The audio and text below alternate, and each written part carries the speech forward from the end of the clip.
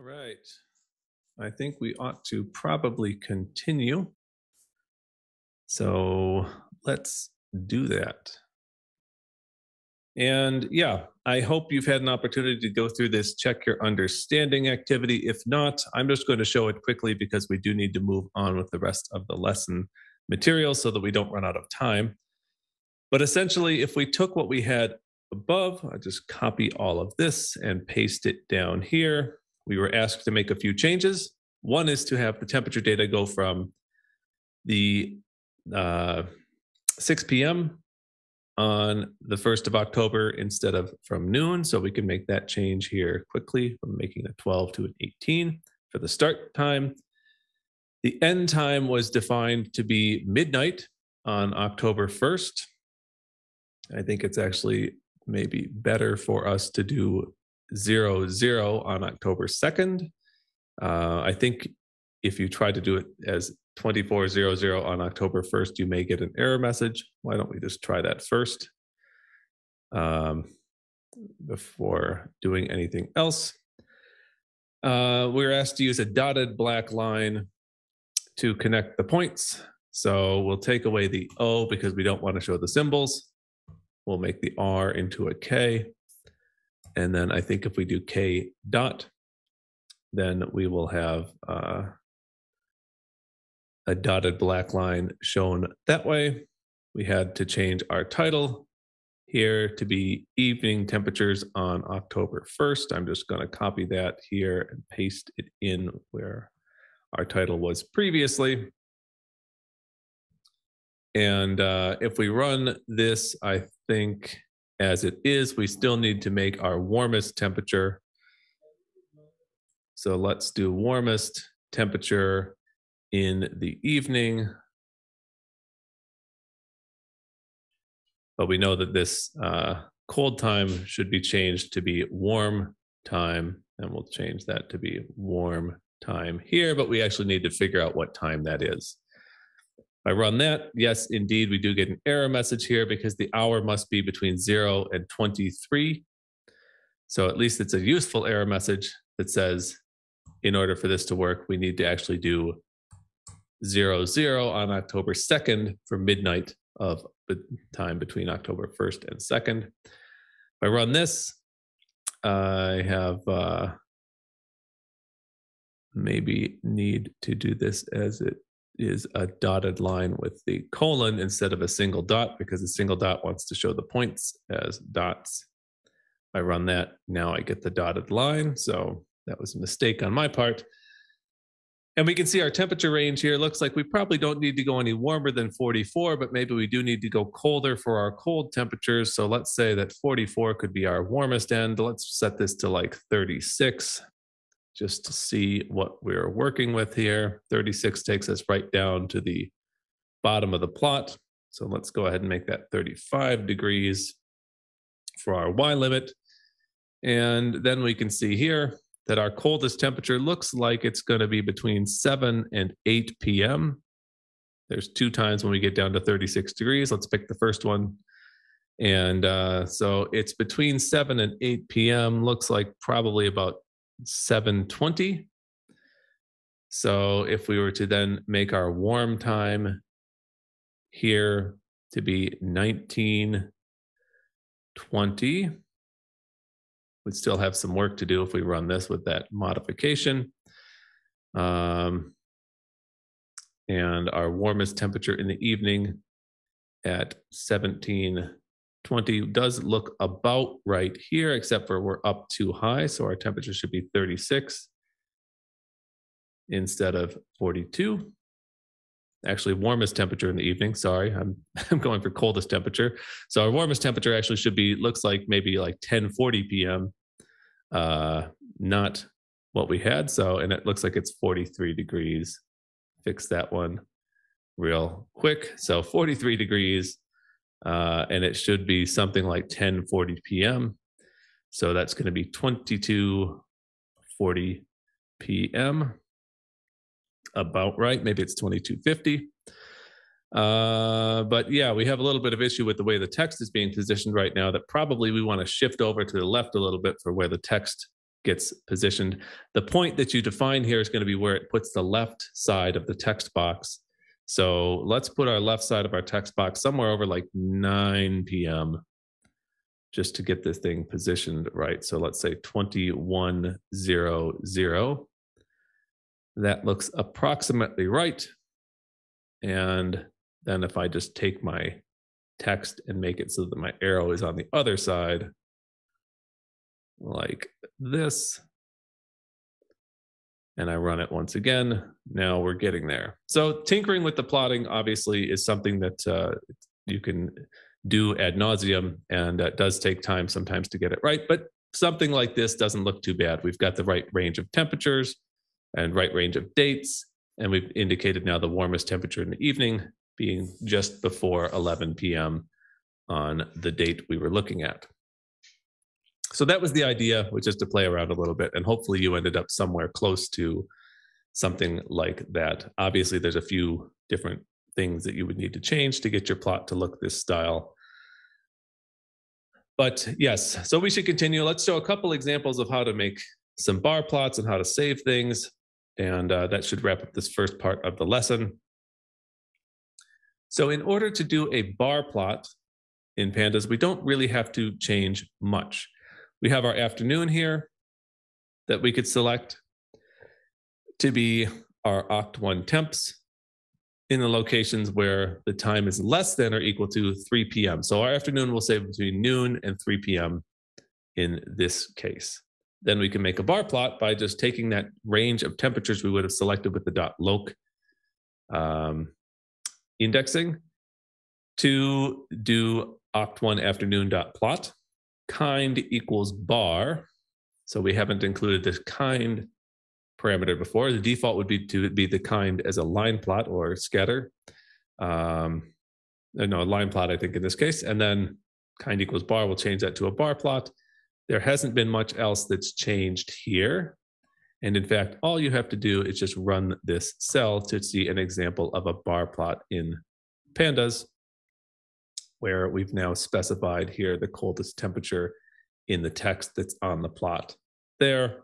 And you can see then bars for the different times at which the temperature observations were made and how temperatures have changed in this bar plot example.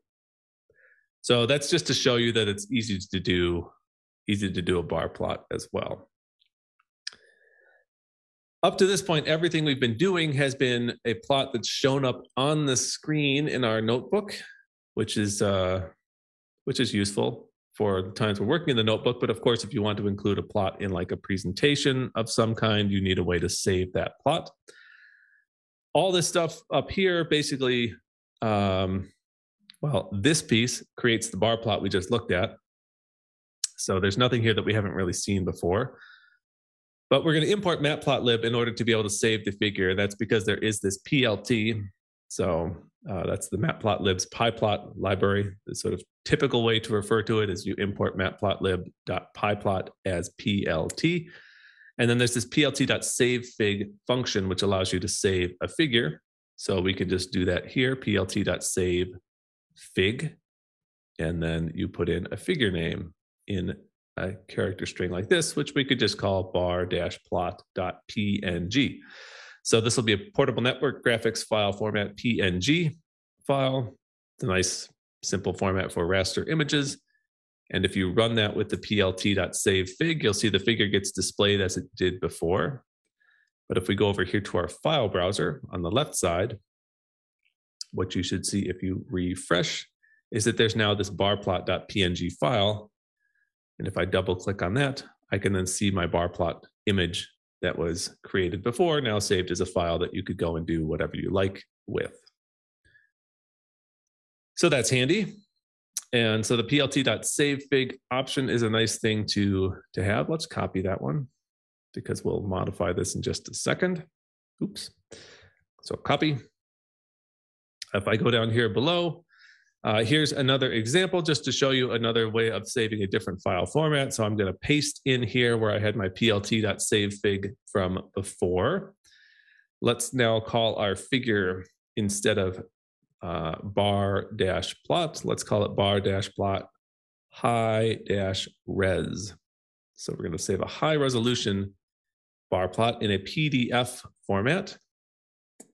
And here we can set the DPI, the dots per inch, to be 600, which will give us a high resolution for the figure that is going to be saved here. If I run this, again, I see the figure displayed in the notebook, but also if I look over here on the left and I refresh, I now have this bar plot high-res PDF file that I can double click on. And now it may not look like anything special here, but of course, if I click and I guess that's search. I thought I could zoom in. Yeah. Okay. So I can zoom in just by clicking the plus. I can click and zoom in, and you can see that it's a nice high resolution that's been used for the file in this case. Stupid thing popping out. So yeah, if we automatic zoom, it'll take us back to the view there. But if you want to save high resolution figures in PDF format, it's easy to do. All you have to do basically is just change the file extension, and Matplotlib will recognize that it's a PDF file and save it in that format. And it's noted, I think, here that there's a number of useful formats you can use for PNG, PDF, EPS, and so on to export your files in a number of different file formats. All right, so lastly, I'll just show very quickly this demonstration of the interactive plotting with pandas bokeh. We don't really have time to go into using this in detail, but essentially it's a backend that can be used for plotting bokeh plots in a notebook. And we have to import the library to be able to use it. And then there's a couple commands here that set things up for the plotting to use pandas bokeh by default. So if you just run this cell, you'll hopefully see this little symbol that says bokeh.js successfully loaded. And if we scroll down here, we now have a plot where we're going to take September 29th to October 1st using our, again, a selection out of our data frame here to take all dates that are greater than the beginning of the day on the 29th of September. So that should give us 29th, 30th, and 1st of October. So it should be 3 days of data there. And then we have our start time and end time defined as we would have them normally. And if I just run this cell, there's not too much different than before. We have AX. Here we have the data frame for the selection we've just made, dot plot. We said title, X label, Y label. Fig size looks a little different here because the figure size now is given in pixels instead of inches. That's just a difference with bokeh. But otherwise, everything looks pretty much the same as it did before. But if you run this, what you'll see now is a little bit different looking style for the plot. And I'm going to go ahead and hide this file browser so I can see the whole plot, where now we have our interactive plot format here. I can go and, for instance, click on max or click on min in the axis legend, rather the line legend. And now when I go along here, moving my mouse cursor, I can see the temperatures and how they vary at different times in the plot here. I could click and zoom into a specific range of temperatures and see that data. I could click the refresh button to take me back to the default view. And essentially now I've very easily created my interactive plot just like this. So there's a couple minor things that are noted here that have to be changed in order to use pandas bokeh, but otherwise, with very little change from what we've been doing otherwise to plot in pandas, I can just click Shift Enter on one of these cells. Here I've added in the plot data points equals true parameter to get our points to be displayed. And now you can see, for instance, the maximum temperature points showing up. Again, if you click on items in the legend, they will disappear. And so you can see the data now in this way, or you could turn that on and see only the min and max temperatures for each one of those days. So that's the interactive plotting with pandas bokeh. You can play around with that if you would like, but that's unfortunately about all the time we have for demonstrating that in today's lesson. So we need to jump back over here to now our advanced plotting lesson This should also be something it doesn't take us a huge amount of time to go through, but you'll find it very useful for the final exercise and for the lesson 7 exercise here. Basically, what we've done is shown some examples of how to make different styles of plots for individual plots in pandas, using the pandas plotting and sometimes with some Matplotlib modifications. And now what we're going to do is show how to make an example of some seasonal temperature observations for winter, spring, summer, and autumn for a range of years here from 2012. I guess this is through, maybe it's just 2 years, 2012 to 2013, seasonal temperature observations from the Helsinki-Vantaa airport. So this is actually 1 year because we're starting in beginning of December 2012 and going through the end of November of 2013. So we have 1 year of data that we're going to show here in 4 different panels. And so now we're going to learn how to make plots where we have multiple panels. The data we're dealing with is the same data we had before, so nothing that needs to happen there. We'll start by running the cell at the top, which will import pandas and import Matplotlib, so we can use those things. Read in our data file the same way that we did previously. So this is exactly what we did in the last lesson. No worries about that. Again, it takes a moment to read it in. So that's to be expected. As you'll see, we have a decent amount of data that we're working with here. And in fact, that's what we'll do here is while we wait for this to load, is we can first print out how much data we have. We'll do this with an F string. So number of rows of data that we have. I'm getting all the wrong keys. In this case, we can take len of data to tell us the number of rows. So we'll just put that in some curly braces there. And once your data file is loaded, you'll see like a number 2, for example, here. If you run the cell with the number of rows, you can see that we have 930,000 plus temperature observations. So it's a pretty good data file size, almost 1 million observations. And if we do something like data.head, we can take a look at the first few rows. Here's our date time index as we saw before. This is actually the same data we dealt with earlier, so no surprises here. But we do see that this is temp, and maybe if you happen to be paying attention a moment ago, you would have noticed we had temperatures in Celsius here. We have temperatures in Fahrenheit in our data file, so we could do this rename operation that we did last week. Just shift enter to run this cell. We'll just make this dictionary to convert temp to be temp F, and then do data.rename to change the column names. And now if we do data.head as we did previously, you'll see now we have temp F instead of temp. So very quick reminder of how to do the data rename. Nothing special to type in there, but just so that you're aware. So we have a few things we need to deal with here. We've got a lot of missing data in different columns. And we probably want to take some of those values out just so that we don't have them in the data file for the plotting.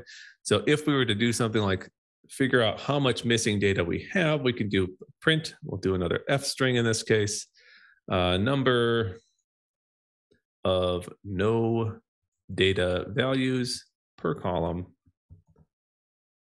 And then I'm going to do this \n to make a new line.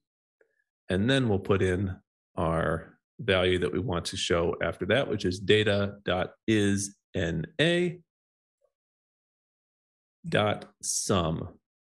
So this will list all the values that would be that would be no data, and then sum them up. So we'll see for each column how many missing values we have. In the example from the course page, there's 1,644, but in our example of the data file we're dealing with, there's more, 3,579 missing values. And so that's in the temp F column. In the others, in max and min, you can see there's 900,000 missing values. So we're missing a lot of data in those columns. But we're still missing some data in our actual regular observation column as well. So let's drop that. Let's remove those values using the drop NA method. So we can do that with data.drop NA. We saw how to do this previously. The subset we want to use in this case is going to be here our temp F column. And we're going to do this in place, which means that in our data frame, we'll drop the values and then save that modified data frame as the current name that we're already using. So that will drop all the NA values or all the rows containing missing data that are in the temp F column, such that now if we print out our, let's do another F string, number of rows after removing missing data. We could then say, again, len of data like we did before. So this will print out the number of rows now with our dropped values. And now you see there's 928,188. If you scroll back up to when we first looked at the length of data, we had 931,000. So yes, we've dropped around 3,000 or 4,000 values out, which makes sense because we had 3,500 values that were missing, and everything looks okay now. We can skip this check your understanding thing here. If we were to do something like drop out the number of values that we have for all the columns that contain missing data, we would end up with a different situation. So for instance, if we looked at the length of what we have after we do data.drop NA with no subset, so that means it'll drop any row that has missing data. You see here that we have only 20,000 rows left after doing that. So if we were to drop all the rows with missing data, we only have 20,000 rows left out of the 930,000 we started with. Obviously, we've done something and dropped way too much data there. And then, you know, if we were to look at the length of data, if we didn't do that, you can see here that we had many more values. So we would have dropped the vast majority of our data set if we made the mistake of not including the subset. So it's important to pay attention here that when you're dropping values that you list a subset so that you don't end up dropping all or the vast majority of your data. Okay, let's convert our temperatures to Celsius. We've done this a few times before, so I'm just going to kind of do it somewhat quickly. So here we have our data. Let's make a new column called temp_C. And we'll say it's going to be equal to data. Actually, let's put some parentheses here. Data for the column temp_F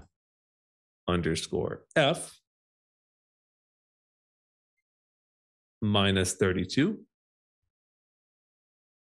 And then divided by 1.8. So this is our conversion factor, again, to go from Fahrenheit to Celsius. Run that, and then do data.head, and we should see the new column here containing our temperature values in Celsius. And we can see these are all temperatures that are just above freezing in Fahrenheit and just above freezing in Celsius. So it looks like our conversion worked correctly. Okay, we've done this stuff before, so I'm just kind of going through it somewhat quickly to allow us to get to making the subplots and seeing things as you would like here. So we have in our subplots example here the idea that we should extract different seasonal temperatures. So we want to have winter that goes from December 2012 to February 2013, spring, which is March through May of 2013, summer, which is June through August of 2013, and then autumn, which is September. That's September September, yes, 2013 to November 2013. So the examples for spring, summer, and autumn are listed below. We can put in our example for winter here, and we use data.loc to select some values. The values we want to select in this case, we're going to do with two conditions. So one is the starting date, and the other is the ending date. And we've seen how to do this in some of the previous lessons, like in last week's lesson. Here we can do it where our data.index values have to be greater than or equal to the first day of December 2012. And we'll put that in as a character string here. So the year 2012, 12, the month of December, first day of December, and then the beginning of that day at midnight. So 0000 for the hour of that day. So the date has to be greater than or equal to the 1st of December, and it has to be less than the 1st of March. So we want it to be less than the 1st of March, which means we'll get all of February in there. But we're saying less than, and specifically not less than or equal to, but just less than to exclude that first day of March. So again, we have a second condition in this case where our data.index is now less than, and again, we need to give here 2013, March 1st, so 0301, and then 0000. So the beginning of the day on the first day of March, but we don't want to include that, so that should do it this way. And then finally, we can say winter underscore temps. Just for convenience, we'll make a separate pandas series here, which would contain winter and only the values in the temp underscore C column. So this allows us to select our range of dates from a starting date and then up to an ending date. So this will take from our data frame only the values for this one range of dates here from the 1st of December 2012 to the last day of February of 2013. And that will be our winter temperatures. And then we store that just as for convenience as a separate pandas series called winter underscore temps. It makes it a bit easier when we're plotting just to have that single value to plot. If you run that, it should very quickly run and make those cells. We've done exactly the same thing for spring, summer, and autumn. You can have a look if you would like. Now, what we want to do is create some plots. So we had before just done AX equals something, but since we have 4 plots, we could say AX1 equals, and then we'll do winter underscore temps dot plot. So we've selected our winter temperature data. Now we do winter temps dot plot to make the plot, and we assign that to a variable here called AX1, just because this is one of our plot axes. Then we do the same thing for AX2, 3, and 4 for the spring, summer, and autumn. You run this, you'll see that we get some temperatures here plotted. Looks like we're starting on December 1st, 2012. That looks good. Ending here at the 1st of March, 2013. I think if we looked at the plot, we'd see it actually doesn't go up to and include that, but ends right there. And of course, we can see now what look like winter-ish temperatures here, generally being below freezing. If we run the same thing for the spring, we now see here's our springtime temperatures showing things warming up over the months from March and up to the beginning of June. The summer, we can see our relatively warm temperatures. And then, of course, in the autumn, we should expect to see the cooling down toward the next winter. And sure enough, that's the general trend that we see. So we have different seasons. And one thing you can see in our plots is that the range of temperatures here goes from a little above 5 degrees to -30. In the spring, we go from a little below -20 to a little above +20.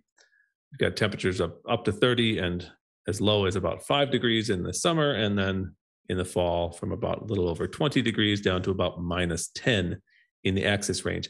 If we want to plot all these panels together, it's helpful for us to actually have consistent range of temperatures on all 4 seasons so we can see which one is easily visually warmer than another season, because by default, the plot will just try to fill the area that's available. So we can determine these season temperature ranges using a little trick that we can do here, where we can calculate, for instance, min_temp. What we'll do, do you have it with quotation marks like winter temps? I just got an error message for winter temp C. Yeah, the temp C thing here, this has to be in quotation marks when you list the name of a column. Yeah. I think it is possible to do winter.temp_C, but the thing that we try to stick to is having winter temp C in quotation marks. Got an error message even though you have it in quotation marks. What's the error message? If you can paste it into the chat, we can see in case anyone else has this same error.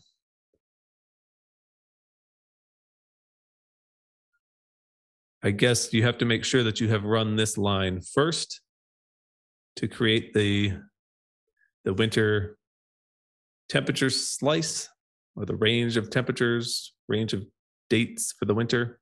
And again, it's winter equals data.loc. And then you have these in parentheses like that, and should at that point, everything is the same. Can you paste the error message possibly into the chat? If you can do that, then I can have a look. Otherwise, I'm not sure what to suggest. I think this should be working unless there's a missing quotation mark or something like that. And the error just says temp C.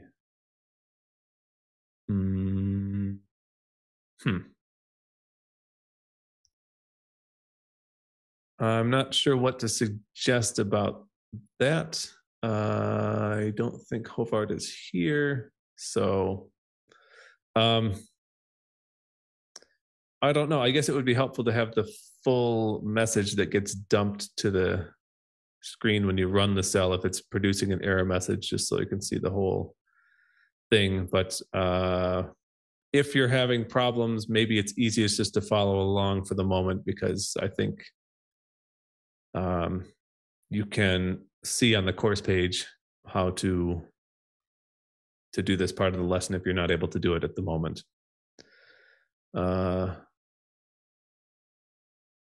Yeah, if you want to put a photo in Slack or something like that, that might be easiest, because it's not going to go into the Zoom chat very well. But if you put it to Slack, I can have a look at the error message in Slack. I do have that open here. Okay, so we've created these different seasons, and the goal here now is to set consistent ranges of temperatures so that when we put them on the plots, we can see which season is warmer, which season's colder, et cetera, et cetera. The min temp that we'll come up with here is going to be using a little trick where we can use this built-in function called min, which will find the minimum of a list of values. And we can just take our different temperatures we have. So we have like winter temps dot min, which will give us the minimum temperature that we have for that winter temperature range. And we can take the same thing for the spring, underscore temps dot min. You can copy the line down here if you want to just edit it, if you don't want to type this all in. Same thing for summer, underscore temps dot min, and autumn, underscore temps dot min. So this is going to find the minimum temperature for each of these seasons, winter, spring, summer, autumn. And then what it's going to do is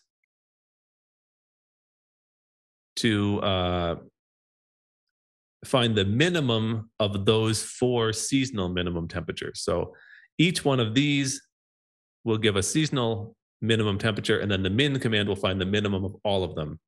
So that will find the lowest temperature overall.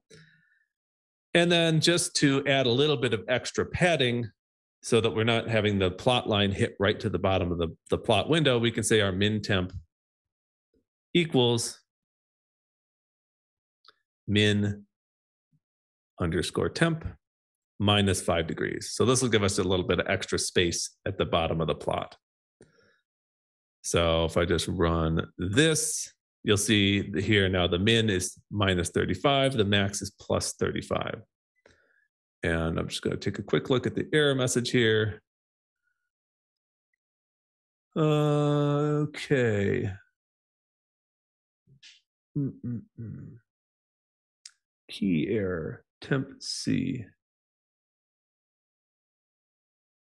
Okay, so it looks like what it's complaining about for the error message here is it's not finding a column called temp C. So earlier up here, when we had done the conversion of our temperatures from Fahrenheit to Celsius on this line, in the data frame, we had created a new column called temp C. That was our temperature in Fahrenheit minus 32, and then divided by 1.8. If you didn't run this line, then there would be no column called temp C in the data frame yet. And then when you did data.head here, you wouldn't see this column. It looks like what it's complaining about when it's trying to actually create the winter temps here is that it doesn't find a column called temp C when trying to do that. So maybe go back and just double check that you actually did the conversion of temperature to from Fahrenheit to Celsius. That's what it looks like.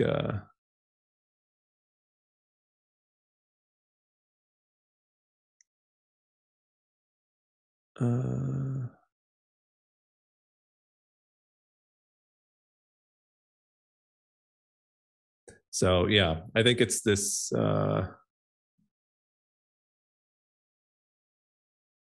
Okay, yeah. So the temp underscore C just looking at the Slack figure here, it is case sensitive. So if you've done temp underscore C with lowercase letters, then this should also be lowercase when you refer to the column.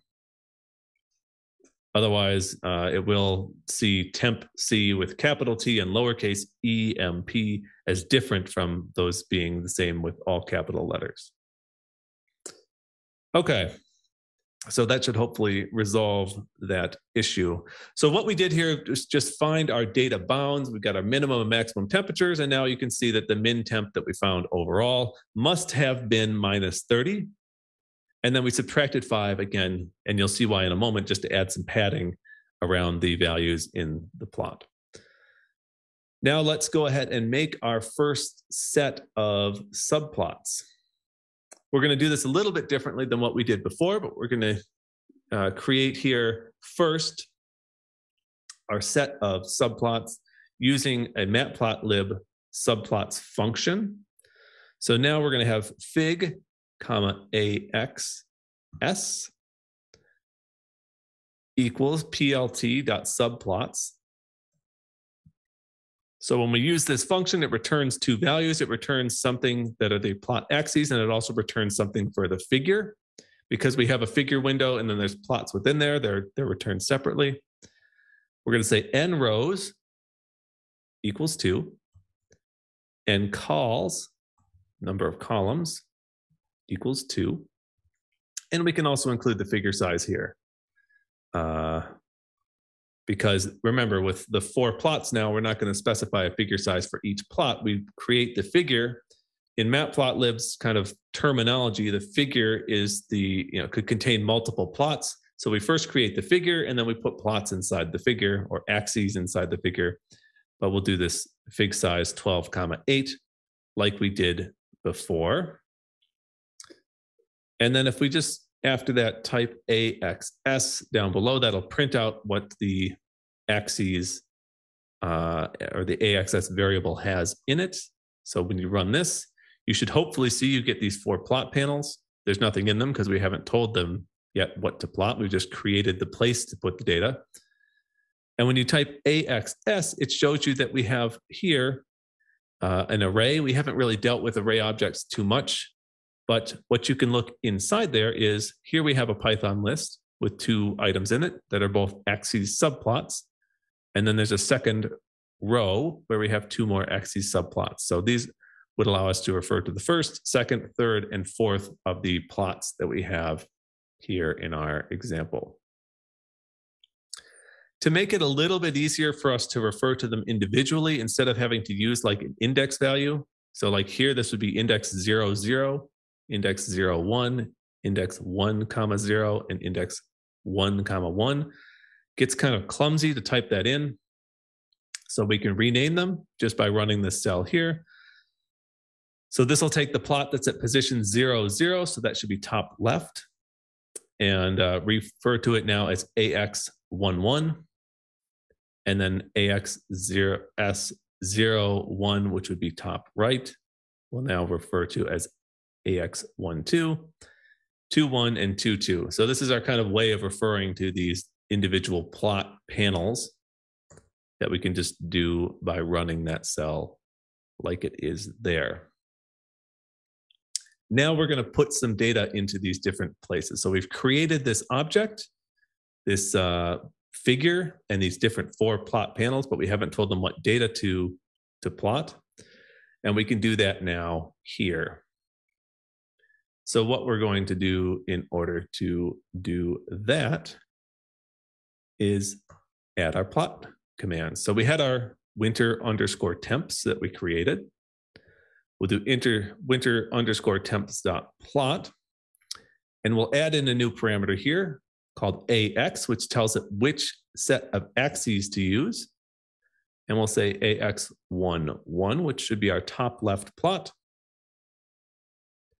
And then we can say our color C, which we'll say C equals, let's go with blue.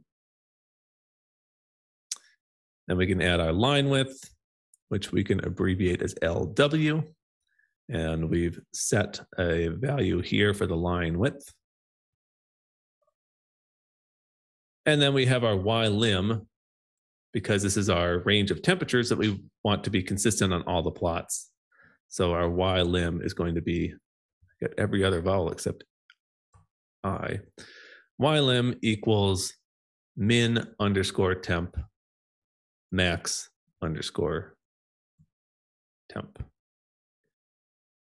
So that'll create our plot of the winter temperatures. And it's going to go to axis AX11, which is going to be the top left. It'll be blue with a line width that's set to 1.5. And then the range of temperatures will be from min temp to max temp. And then when we type fig down here, it should display our figure. Okay, so now we have our seasonal temperatures. We can see things that have the same range of temperature for each season. So you can see, for instance, here that the temperatures in the winter are generally colder than those in the spring and the summer, and then how things cool down in the fall. So that looks pretty good overall. There's some issues we still have. For instance, our labels for our dates are sort of interfering with the plots that are coming up on top of them.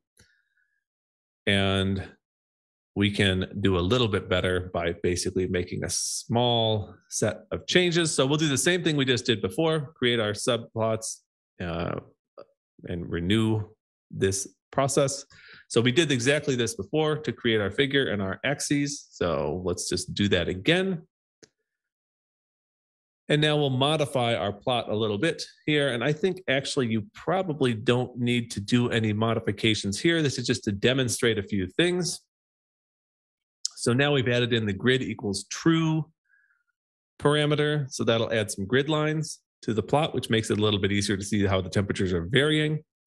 We've added a subtitle. So this is like a title for all of the figures, or for the sort of like a title for the figure, not for the individual plots, but this will be for our whole figure as 2012-2013 seasonal temperature observations, Helsinki-Vantaa Airport. I've also now rotated the x-axis labels. This is not this is a little bit more advanced topic, but just rotating them slightly so that they're not being overlapping with the plots. And then added some axis labels here. This is done to individual plots, as you'll see in just a moment. And then we've added some text on there to show the different seasons and visually make that more clear. So if we run this cell, don't have to make any modifications. You can now see our grid lines have appeared. We've got text to label the different seasons. And we have rotated the axis labels slightly so that they don't get overprinted by the plots for these 4 different plot panels. You can also see that there's a temperature axis label on the left side of the left plots, but not on the ones on the right, and that the date is labeled on the bottom 2 plots, but not on the ones above, just because we don't need to do that when all 4 plots are showing the same kind of data. I think we can skip this check your understanding thing here. I did want to show you one very quick thing about some style sheets you can use with pandas and Matplotlib, and then we ought to get on to talking about the exercise and things like that for this week. But there's these sort of style sheets that can be used with pandas and Matplotlib to change many different characteristics of the plots. So we'll use one here called dark background. You can just run this cell to change the style that's being used to the dark background style. Take the same thing that we plotted before. So I just copied this from above and run the cell. So this is all of the steps to create the figure we had before. And what you can get in this example now is a black background plot with the same data that we had previously. And you can see the text has been converted to white, the grid lines have been made white, the background has been made black, and this is just one of the style options that you can see. If you go to the link here, I just threw this in there yesterday just as a thing to kind of show that there are these possibilities. You go to the link here for the style sheets reference, you can see the default plot style and the colors that are going to be used by default in Matplotlib. But then if you scroll down, you can see here's our dark background example. And there are some other options that I like to use. I mentioned Seaborn earlier. The Seaborn plotting style is visually kind of nice looking. So I often end up using one of these Seaborn plotting options for making figures myself. And it's just as easy to go and, for instance, take Seaborn-dark grid as the plot style. So let's go up here and just do this. So we could say Seaborn-dark grid as the plot style. Run this cell once again, and you get a different plot style than what we saw before. Now this is the Seaborn style, which I think, I guess we didn't hide these axis labels there that probably should have been hidden. The formatting is slightly different now, so that that text was previously hidden behind this plot, and now it's visible. But whatever, you get the point that you can easily change the style of the plots, and certain styles might fit your visual preferences better than others. So that was our lesson on plotting. I think the second part was gone through a little bit quickly, but you'll get an opportunity to practice with this stuff in the exercise this week. And for the final exercise for the course, you'll also have opportunity to explore that further. Are there any questions at this point?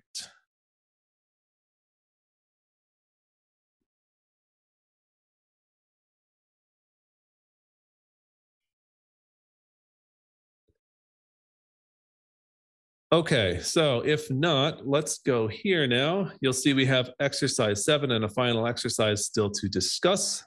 And I have exercise 7 pulled up here. Exercise 7 is a little bit lighter than exercise 6. I hope you'll find that to be the case.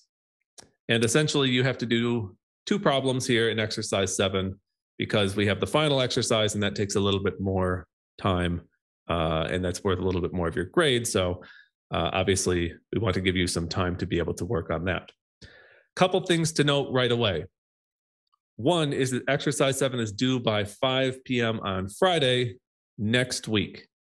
So instead of because we don't have class next week on Wednesday, we'll give you till Friday, the 29th of October to complete exercise number 7. And hopefully, again, that helps a little bit to have a bit of extra time. Next week is a sort of study break.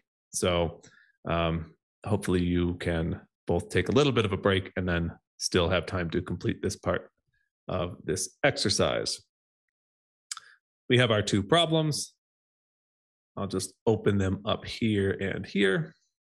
Problem number 1 is just to get some practice with making plots and to create this kind of candy plot with these colorful little dots in here. And you'll save this as a PNG file and then put it in your GitHub repository to complete this problem. Essentially, we're just going to take random points, random colors, and make a plot that will look more or less like this. It won't look exactly like this because the random numbers you get will be different, but the random points, I think this is 1,000 random points that are plotted with random colors, and you'll see something that looks like this. The basic idea is to create a data frame with 1,000 X and Y and color points in it, then make a scatter plot using the instructions that are provided, add a title and some axis labels, and then save a copy of the plot to your GitHub repository. I will note that most likely you're going to want to go here to the exercise 7 page for the course page and take a look at this hint about generating random numbers. You will almost certainly need this to create your random points that you're going to color. So please remember to go take a look at the hints when you start working on problem 1 for the exercise this week. But otherwise, I think it's fairly straightforward what to do. You'll be using a scatter plot, which we haven't done yet in pandas, but it's really quite simple, just to set the kind equals scatter parameter, and that will be that. For problem number 2, we're going to practice again plotting some temperature data. Here we have temperatures for the Helsinki-Vantaa airport from 1988 to 2019, I believe, last 30 years. And we have a data file that contains these temperature data in a format that looks like it's described here. It contains actually a lot of the things that you need. You don't have to do much manipulation. So we have year, month, and day for the date. We have temperature F, temperature C. We have reference temperature. And then we have diff C, which is the difference between the monthly mean and the long-term average temperatures. What you need to do is load the data file and use the dates as an index, select the data for a 30-year period as described, and then make a line plot with the specified format, add a title and axes, and then save the plot to a PNG file.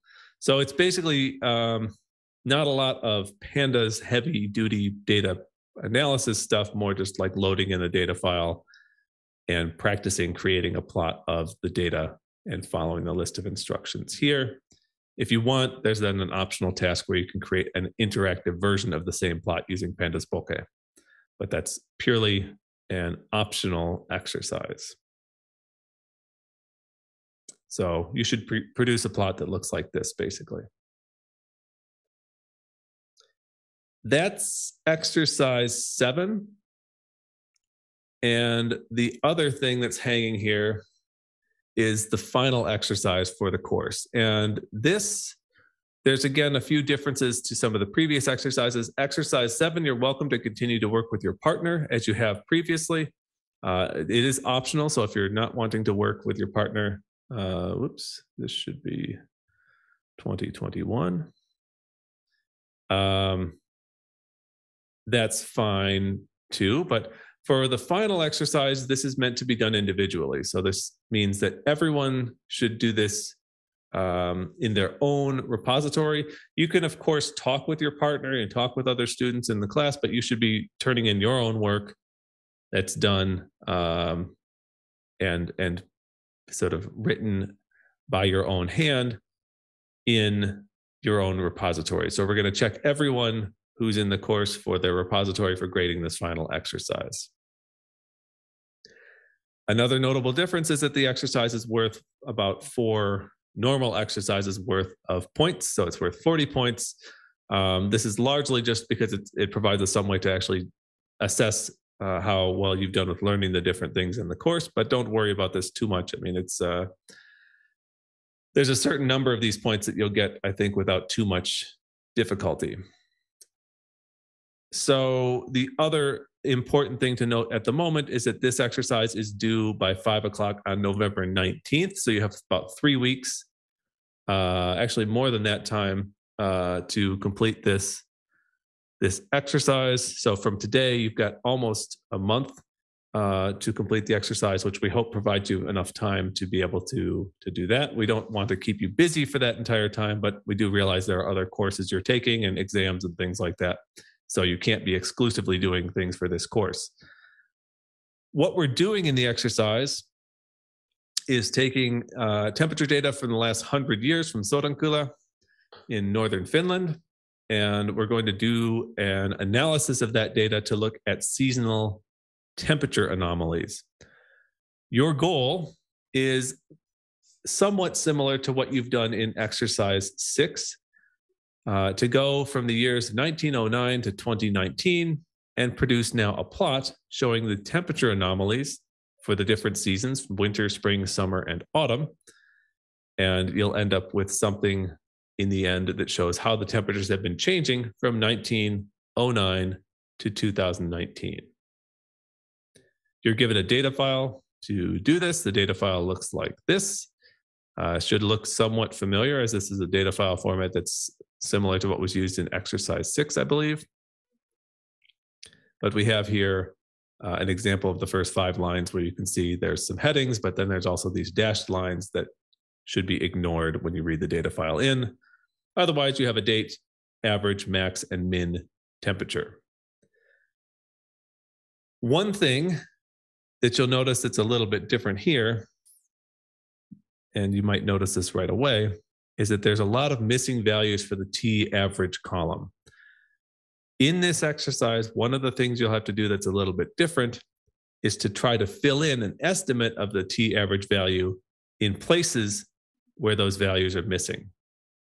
What that means is that if you find in a given row, like we see here for 1908, first day of January, that the missing value or the temperature value that's reported here is missing, then what we want to do is fill in an estimate, which we can estimate as the average temperature by taking the max temperature and the min temperature and finding the average of those two. It's a rough estimate. It's not necessarily a great, it's not guaranteed to be very accurate, but it at least gives us some estimate of what the temperature would be on that day, because we know it's between the max and the min, and possibly the average would be somewhere right in the middle of those two. So you can average the max and min to give you an estimate of T average. But you should only fill that in if the temperature average is actually missing. If there's a value that's been reported here, then you don't want to overwrite it with your estimate. You want to continue to use the reported value. So that's something you have to deal with. Otherwise, what we've done is give you an empty notebook. So there's instructions here for what you're supposed to do, but you're free to choose how you want to do this. So you've got to do things like read in the data file and convert the missing data values to NA values. So you can see, for instance, here, missing data is reported as -9999. Those should be converted to NaN or NA values in pandas when you read the data in. Then you have the missing values in the T average column that you need to fill in with your estimates of the average daily temperature, as noted here in the data section. So that's this little note here.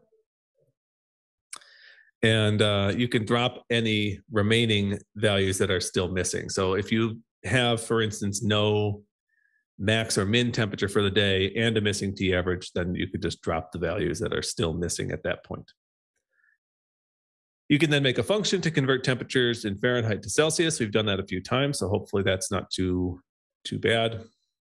And then point 4, which probably will be where you spend a bit of your time, is to calculate the seasonal average temperatures for each season. So winter 1909, spring 1909, summer 1909, etc., with the following months that would be part of each season. So we have daily observations, and what we want to do is get a seasonal average temperature for each season of each year.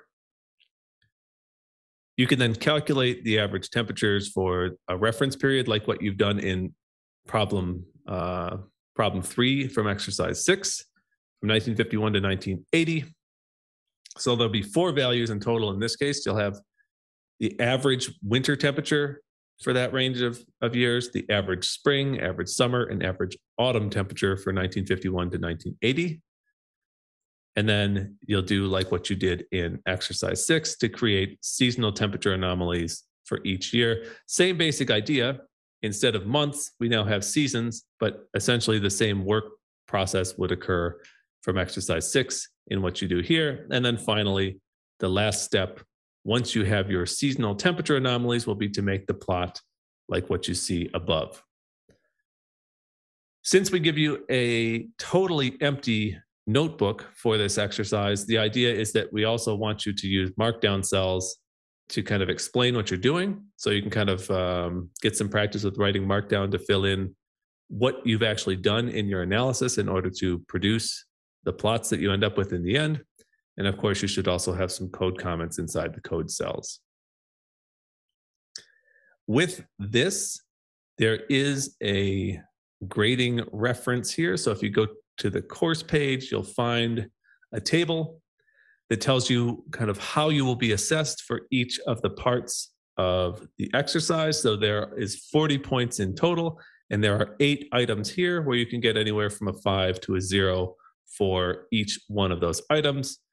So for reading in the data file, for example, if you read in the data file using pandas, you skip the header row and you convert the -999 values to NA, then you would get the 5 points for that section.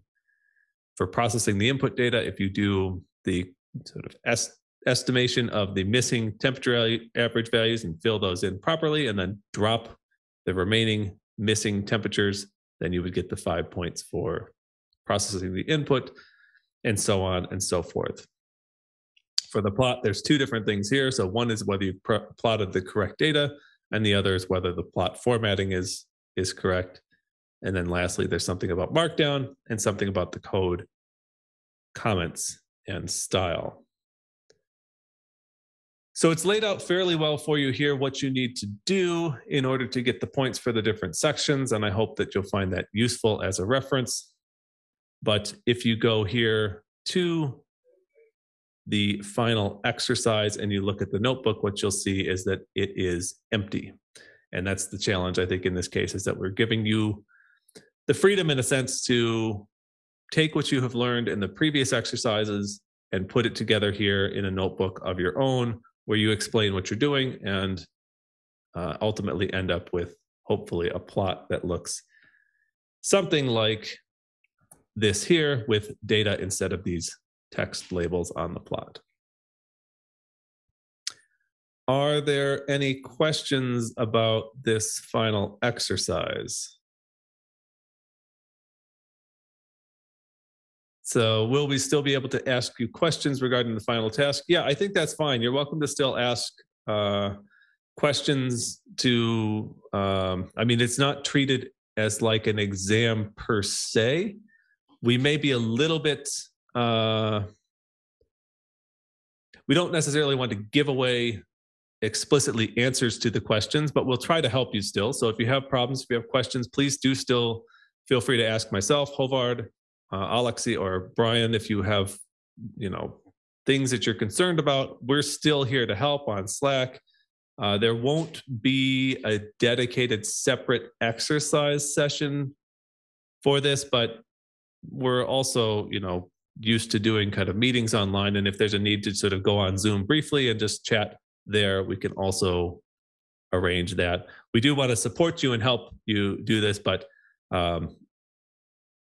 it's kind of probably not fun for you, but it's fun for us as teachers, in a sense, to see how you approach this problem. We've now given you some examples of how to do things, and now it's like we've been teaching you how to ride the bike, and now we're taking the training wheels off, and hoping that you're able to sort of keep yourself upright and not crash.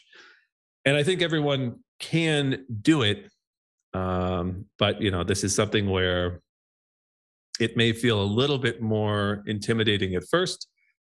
But if you look at what you're doing, and you look back at what you've done in the earlier exercises, I hope that you'll see that this is in many ways similar to what you've had to do for the previous exercises. And it's pieces of what you've seen in the lessons, pieces of what you've already done in the exercises. And I think you're all capable of doing this. And if you need help, of course, please let us know. Are there any other questions about the final exercise, exercise 7, anything else about the course at this point? I should mention I was going to run the auto grader on exercise 5 yesterday. I ran out of time to do that, so I'll try to do that today. So you should see at least the preliminary grades for exercise 5 today. For exercise number 6, I will post in Slack that we can extend the due date for exercise 6 to be until maybe the end of the day on Friday this week. So if you're still working on that one, you'll have a bit of extra time to finish that up. Please, if you have questions, do try to come to the exercise help sessions. I think those, the questions that you have hopefully could be addressed relatively quickly, and you won't end up stuck for like working 2-3 days on the exercise. Because oftentimes I think it's something where, like, if you talk to one of the teachers in the course for 5 minutes, we can get you sorted out and headed in the right direction quite quickly. So if there's not anything else, I can stay on for just a moment on Zoom, but I would like to say on behalf of Hovard and the course assistants, thanks for taking part of the course and taking part in the course and joining us here to learn some Python.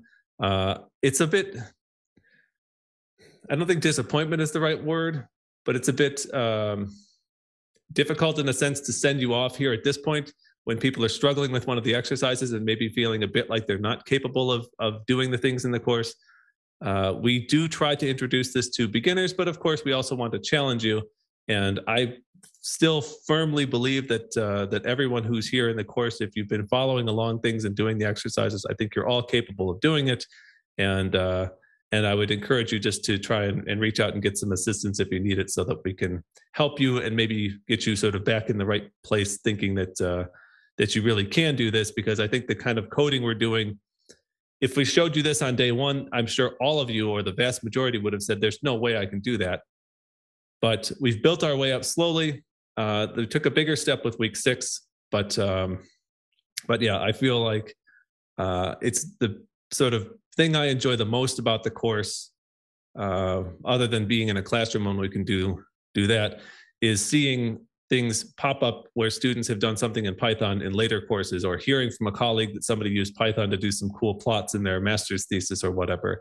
That's the most rewarding part of the course for me. And I really hope that all of you take the opportunity here to continue to work and to practice with your Python skills. And you'll see that there's so many things you can do with a little bit of Python code. And yeah, I look forward to hopefully seeing some things later down the line from some of you where you use a bit of Python and take what you've learned here and apply it. So otherwise, thanks. I'm glad you were all able to join the course. I would really love to have done it in a classroom in person, but this is the next best thing. And we have to make do with the situation as it is. So I think maybe that's it for now. And for those who need some assistance, please remember to sign up for a time in the exercise sessions.